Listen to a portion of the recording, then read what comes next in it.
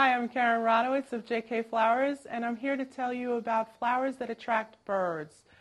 Some birds like high pollen flowers like zinnias or snapdragons. The best way to attract them is don't clip off the bloom once they die off.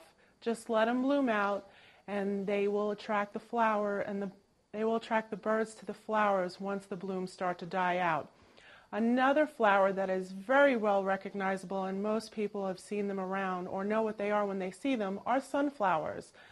The reason why sunflowers are attracted to birds is that they produce sunflower seeds, which is a food source for many different types of birds, like your blue jays and your cardinals. Sunflowers are very easy to grow. They're great to just let them grow in your garden. They grow really tall. You don't have to do much to them.